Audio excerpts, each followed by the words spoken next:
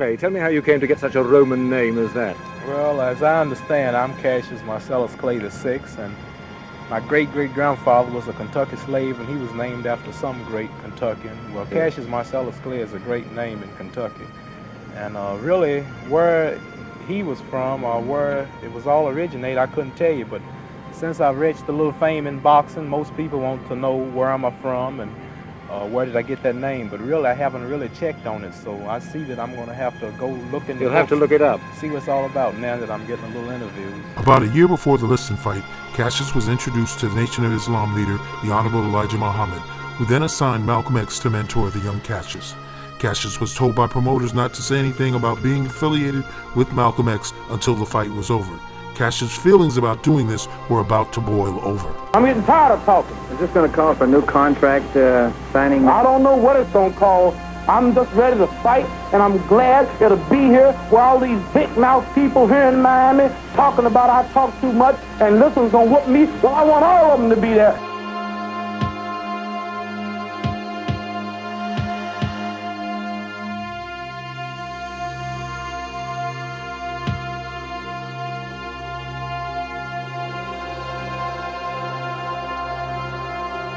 Imagine in the biggest moment of your life, you had to hide your race, your religion, your culture, your friends.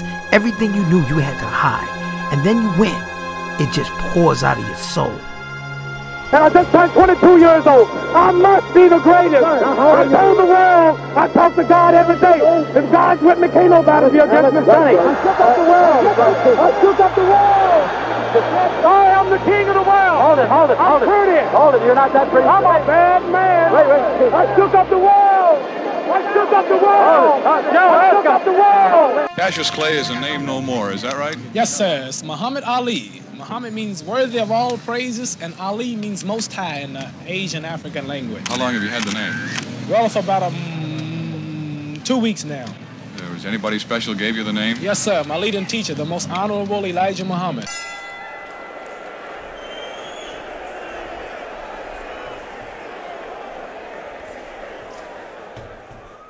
Why don't you like to be called Clay anymore? No, Clay was not my name. Once we follow them, believe, understand the teachings of the Honorable Elijah Muhammad, and come into knowledge of ourselves, then we want to be called after names of our people, which are names that fit us black people. And Clay was a white man's name. It was a slave name.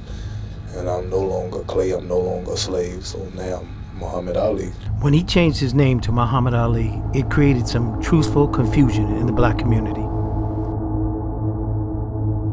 If I said here comes Mr. Chain Chong, you'd picture a Chinaman. If I said here comes Mr. Khrushchev, you look for Russia. If I said here comes Mr. Goldberg, you look for Jew. If I said here comes Mr. White Cloud, you look for Indian. If I said here comes Mr. Castro, you look for Cuban. Here comes Mr. Lumumba, Mr. Kenyatta, you look for African, a black man. Now what's your last name? You know, it was one thing for white reporters to call him Clay, but when black opponents called him Clay, ooh. No. Cassius Clay, yes. Why do you want to say Cassius Clay? You ain't got no back off of me. Back off of me. Uncle Tom. That's what you are, Uncle Tom. Why are you gonna call me Uncle Tom? What you gonna do? You heard me. Back off of me. And so, ladies and gentlemen, as the two contestants prepare for battle right now, back off of me, man. Back off of me, man. Another interview has been recorded for posterity. As the two gentlemen continue. Uncle Tom. Steady to humiliate him. And he is screaming at him, "What's my name? What's my name?"